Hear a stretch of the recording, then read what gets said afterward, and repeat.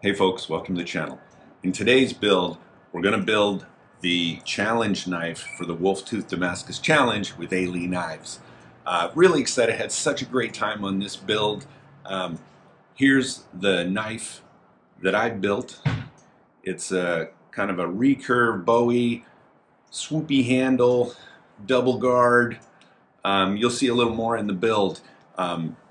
Really nice two-tone color sheath. So I'm pretty happy with it. I'd love for you to keep watching, check it out, see all the trials and tribulations I had doing this knife. I know Aaron's going to bring his A game and he's going to bring something spectacular. So take a look, leave your comments down below. If you like this knife, put the comments down there. If you like Aaron's, go put comments in his as well. So we just love having you guys along on this build. I had a super fun time building this. So thanks to Aaron for joining me in this build off. Let's take a look, guys. So here's my design that I'm going to do for this blade. It's kind of a Bowie recurve. I love this style. This one's a little stronger curve on the handle. Obviously a hidden tang. I think I'm going to do either brass or bronze fittings. Brass or copper fittings. I haven't quite decided yet. I have both, so we'll see. But right now, I'm thinking about how I'm going to get this onto this. I think I'm definitely going to have to do some forging. Plus, we've got the wolf's tooth pattern coming across this edge, so I don't want to just cut this. So I think I'm going to forge this, curve it, stretch out the tip a little bit. I've got enough length. But I'm going to stretch it out so I get the pattern coming across the blade. And then I think I'm just going to widen a little bit just to get the width that I want. So not a whole lot to do, but let's get it in the forge and do some work on it. You'll notice there's some notches right where the tang starts. I put these in so that when you forge the tang down, you don't drag down the heel of the knife at the same time. At some point, I got to make one of those guillotine tools. I could really use it right now.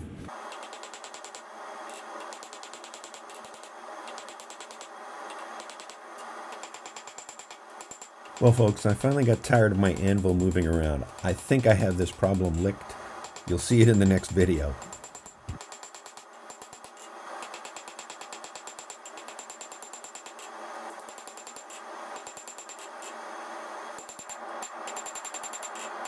Now I've got the tang roughed out, so I'm going to start to put in the tip of the knife.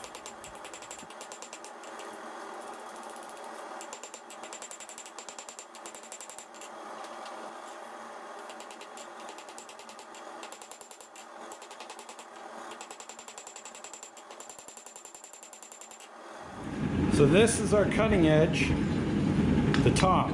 So now we're going to hammer in the bevels, and that's going to curve this blade the other way.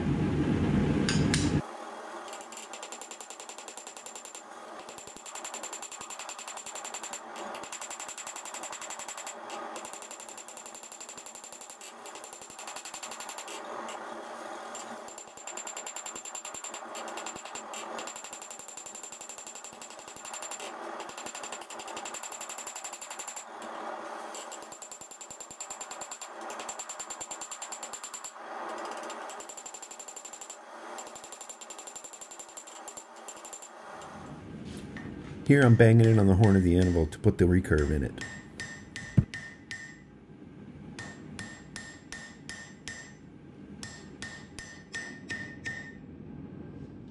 I cheated a little bit here and wanted to use the press to get it nice and flat.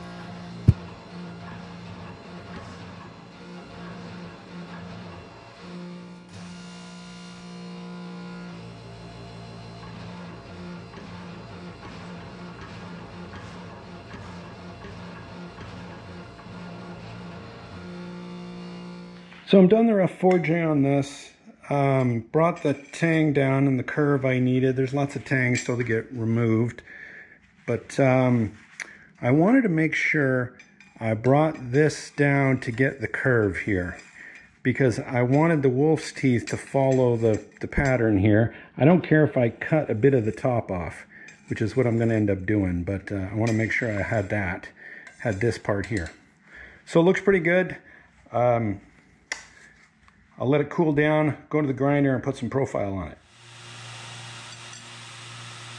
The white you see on the blade is just a wax marker I use to tell me what to take off.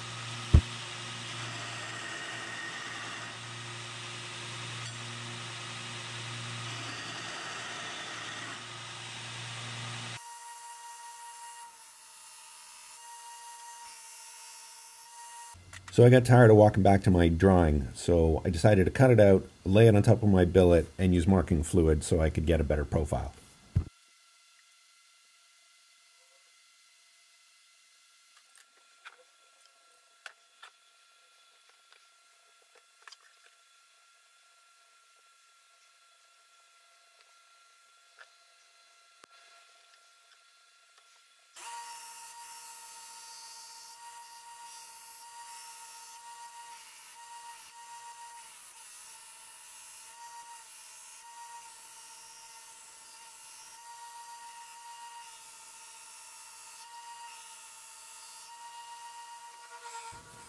In order to make this perfectly flat, I put it on the surface grinder and ground it down. Turned out really well.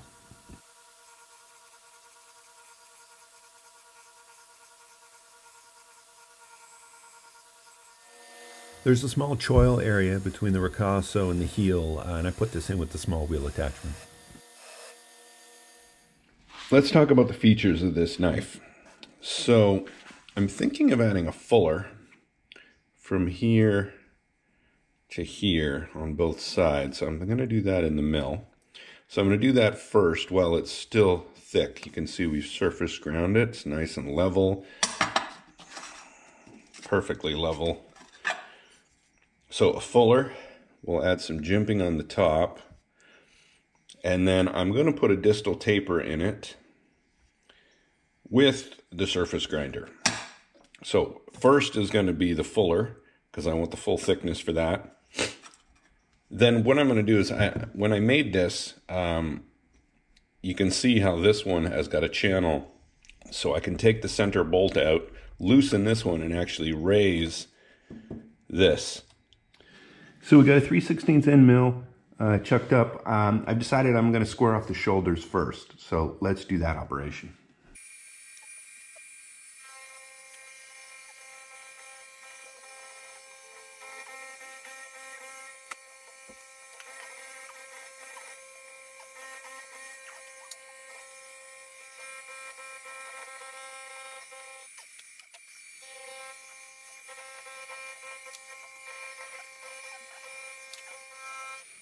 Now we have the shoulders nice and square.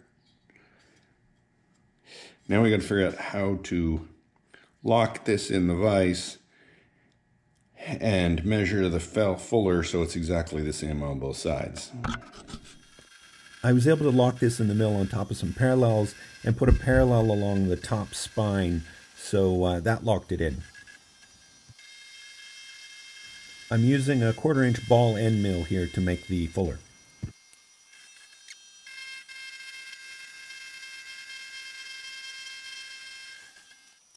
I've raised the platen on here up about 45 thousandths at the front here. So this should be a difference of 45 thousandths between this pivot point and the front. And then I'll flip it over and I'll raise this up again. So we should have a nice taper.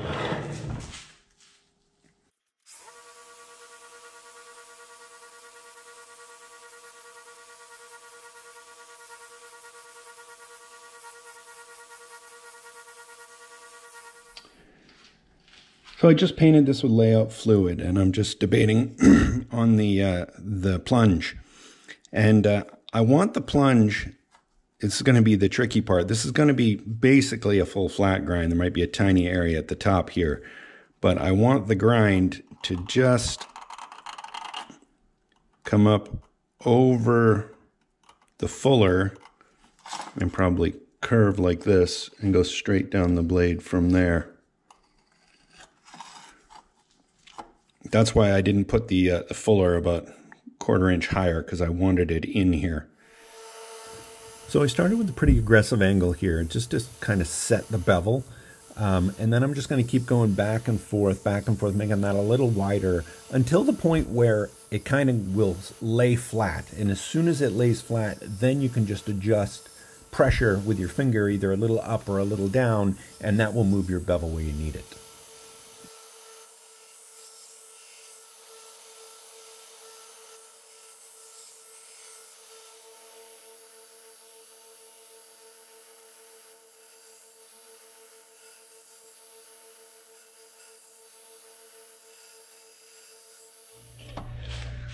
Okay, folks, so I'm ready to do the false edge on this thing, and this has always been something that's been a challenge for me, is doing a nice, even false edge. So I battled between doing them on the grinder with a jig. It's never really turned out perfectly. I've hand filed them before. That works out well, but it's hard to get like file guides, like lines. So what I decided to do this time is I took this angle, traced it on a piece of wood, took it to the grinder. So now I'm going to put it up to the edge, and I've got a mark here on the blade. So I have perfect scribe lines.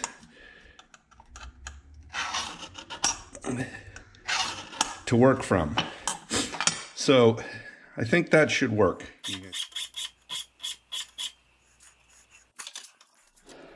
Okay, folks, I think I got the solution. So before I bought my Wicked Edge Go for sharpening, I used this janky sharpener that I made, copied off a Lansky, which had just a piece of rod that moved in this caster.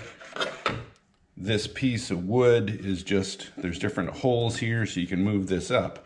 So I put this all the way back, put the knife in it, and now put a file on it.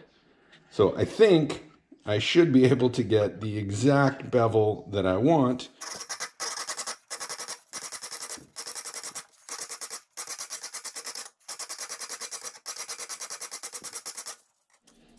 So here it is, the finished false edge. I think that jig worked out perfectly.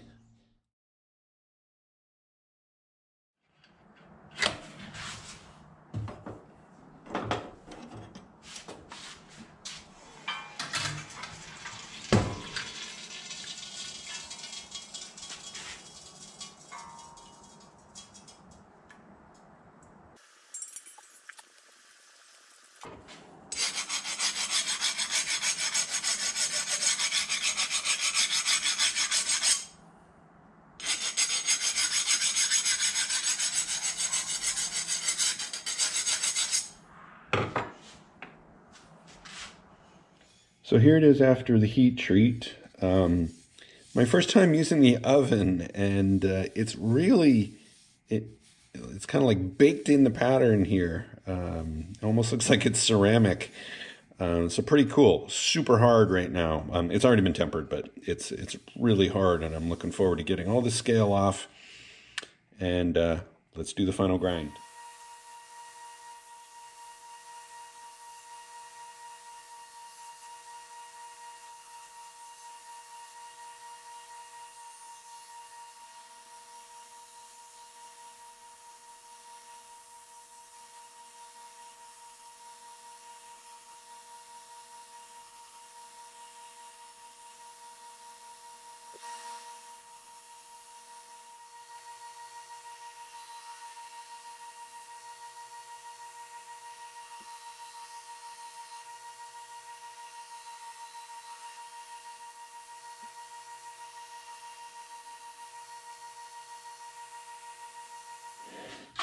So here we are after the final grind. Looks pretty good. Obviously needs some sanding. I've only taken it to a 36. You saw on the video I had a little oops on one of the sides, which I managed to clean up, but still made me paranoid enough that I'm going to hand sand the rest. So I've got some 120 grit, so I'm going to start on that. And I don't mind hand sanding too much, so it'll give me some confidence that I'm not going to screw it up. Okay, let's go. So first thing I'm going to start on is the flats. And I've got a really hard piece of steel here just to keep my lines nice and crisp.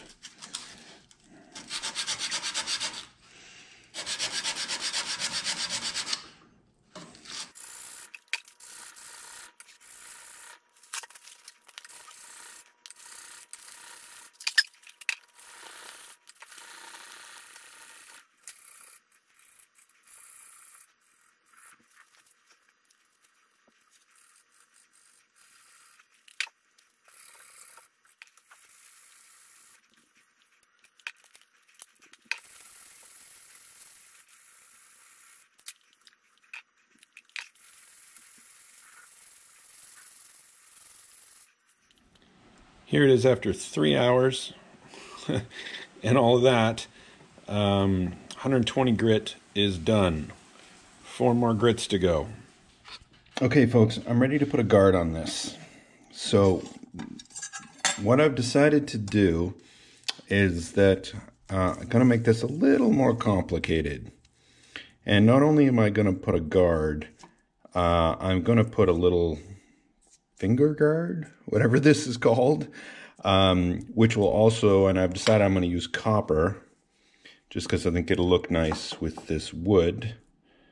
You can see that. I'm going to make the big guard out of copper and little guard out of copper. I might thin this out a little bit. I'm a little worried about it being heavy. But I want this just to curve in a bit so you have a nice spot for your finger. And I want to see how it feels in the hand. I think it's going to be a little wide. But that's what I'm going to do. Okay, time to slot these things on the mill, get the first one fitted up, and go from there.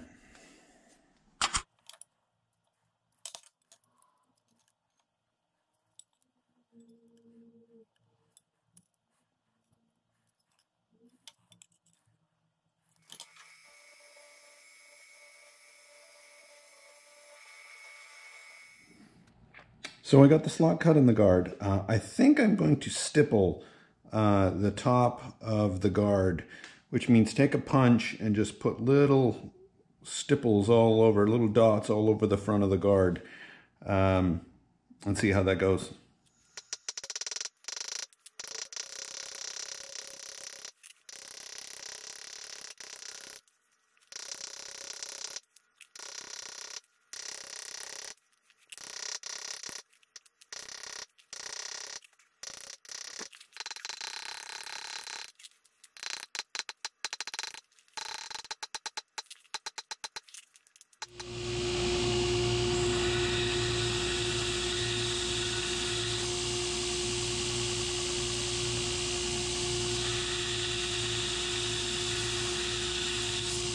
So I've got the guard fitted, fits up nice.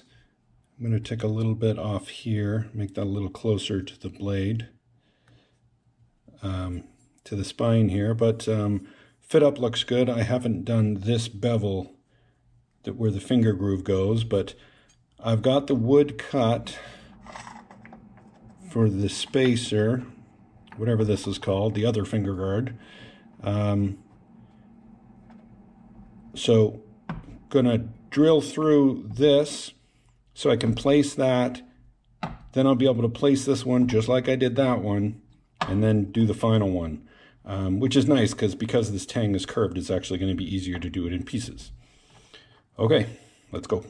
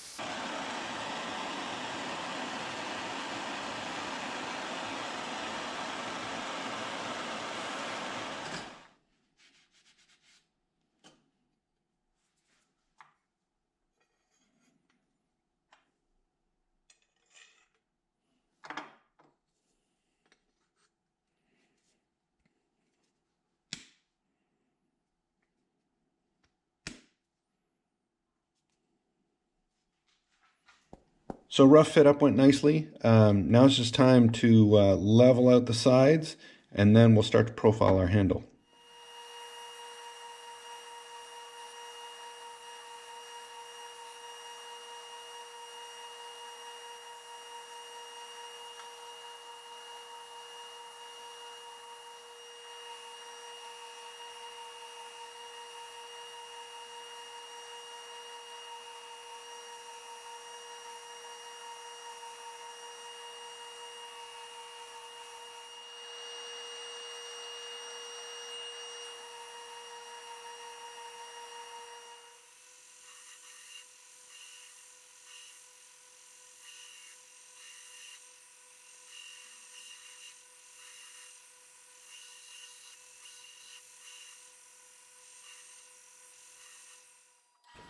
It was a pretty tight space and I couldn't get into the finger well with my small wheel attachment, so I used this drum sander attachment on my drill press. Thanks to Dave Evader for giving me that idea, and I linked to his channel up here.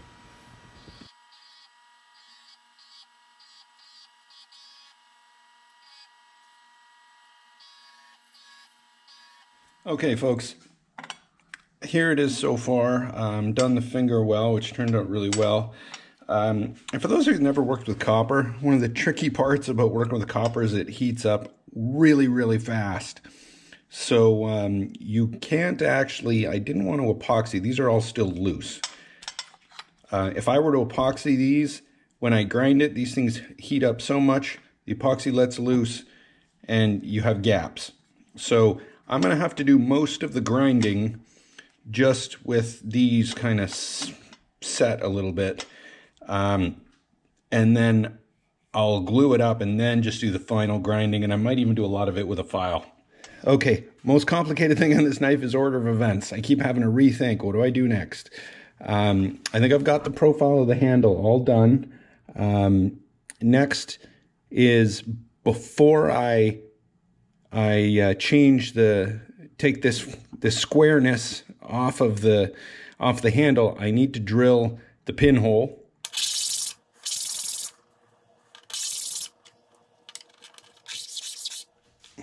I think I've taken the guard on and off of this thing a dozen times already, and it freaks me out because you really have to hammer on it. You can see the hammer marks on the tang to get it off, and you got to hammer it on, so it freaks me out every time.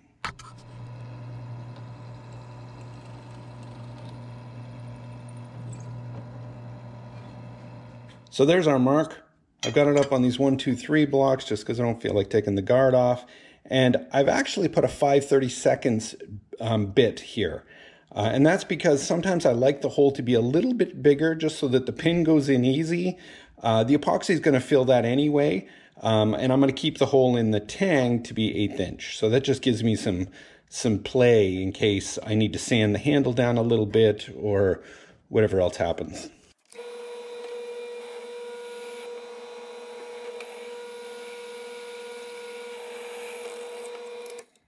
Okay, ready to drill through the handle now. Always make sure you have another piece of wood underneath. I screwed that up last time. You see I blew through a little bit of this. It doesn't matter here because the handle's not, that won't show and it'll get filled full of epoxy. But certainly I wouldn't want to do that here. Probably wouldn't matter because I'm going to shape this handle some more, but just in case, always put a piece of wood underneath.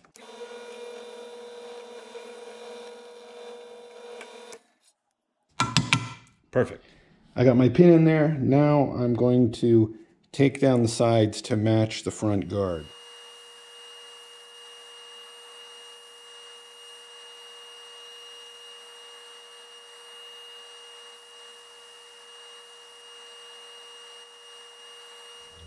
Here we go into the etch.